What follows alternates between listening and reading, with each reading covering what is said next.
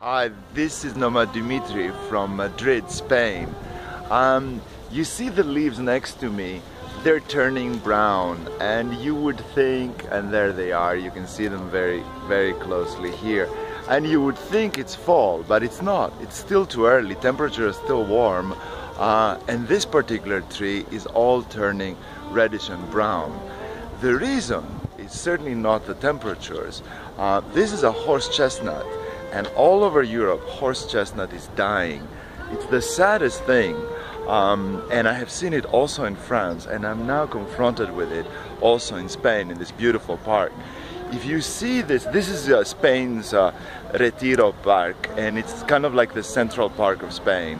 And it's very beautiful, with wide alleyways, all kind of statuary, fountains and everything else, and lakes.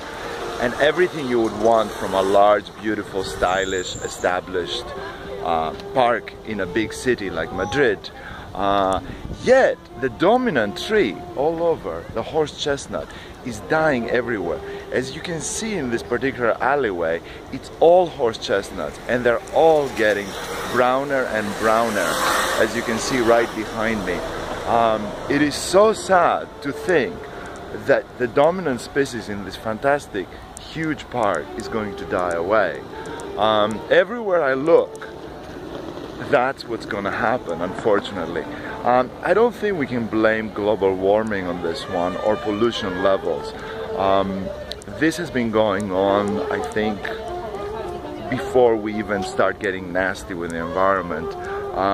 At regular intervals, tree species die out because pests get established and they just eat them up. In England right now, and also coming to the continent, the ash trees are dying, and that's a tree that's widespread all over the continent, and it'll be a huge tragedy.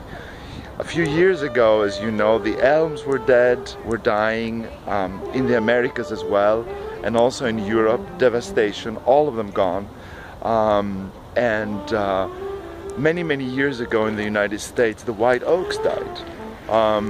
I don't know what can be done for this, but it certainly fills me with sadness to be walking around this park and be confronted by this spectacle, as you can see. But I guess that's how it goes. Some things grow and some things just can't make it and they just go away. Here are the fallen leaves of these majestic trees that, I don't know, in a few years will no longer be with us, as the pests eat them up, weaken them, and just slowly the trees go away. But there's still time to enjoy, and you know, one thing replaces the other and life goes on. Nomad Dimitri from Retiro Park in Madrid, Spain. Happy travels.